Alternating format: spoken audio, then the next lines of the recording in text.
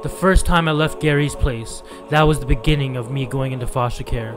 It was like a leaf blowing in the wind after falling from a tree.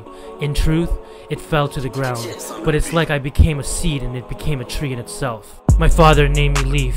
I'm like a maple leaf. Sticking to the tree forever causes me some grief. I know I've got to fall, but will I hit the ground? I'm stumbling many times, but something always holds me down. I wouldn't be surprised, I wouldn't be at all, that if I fell perhaps something would cushion my fall. I highly doubt that gravity will fuck around with me, and maybe I'll get carried off just in case it's windy. Now the question really is exactly where I'll go. Like where exactly will the wind be taking me to grow? I'm always trying to grow, it's always been this case. I hope a day emerges when you'll always know my face. Back to if I fell, and if we talk the basics, I wouldn't be surprised if I became Neo from Matrix, and everything projected to me I would be avoiding. The thought of not collapsing totally is quite rewarding. I have a lot to offer even if I end up falling, but if I hit the ground I'm thinking that's a bit appalling. I have a lot to offer even if I end up falling, but if I hit the ground I'm thinking that's a bit appalling. Leif has been my name, one day I'll rise to fame.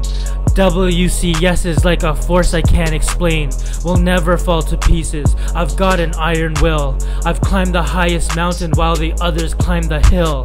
I hope it all works out, I hope I never drop. In fact I really hope I get to peg my flag on top. It's just that as a leaf, I often visualize that as my colors change I may just feel more compromised. With O.U.T.C.R.Y by my side and Keira in my life, I'm sure I'll overcome the darkness and the dread of night. Being Leif is cool, I'm not a bottom dweller, even though it's like they fed me fish heads in a cellar. I've never given up, I know I'll maybe fall, but I don't think I'll hit the ground just like a paddle ball. Everywhere I go I'm sure to hold a magic key, and if I'm being frank perhaps you'll one day fall for me. I have a lot to offer even if I end up falling, but if I hit the ground I'm thinking that's a bit appalling.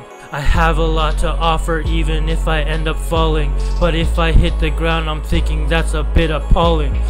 If I really did become a seed in the ground, I think I became a bamboo tree, because it's flexible with the wind and it's well rooted in the ground.